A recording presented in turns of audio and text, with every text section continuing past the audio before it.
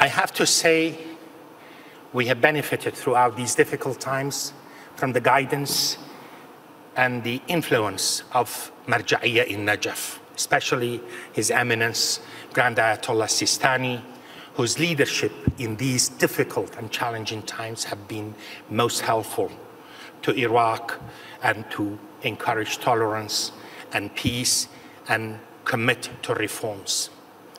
And I very much hope that, speaking for all, that we hope that he will have speedy recovery from his recent surgery. Najaf historically has been the center of gravity for moderation, tolerance, and communal coexistence. And their role has been absolutely important in recent times.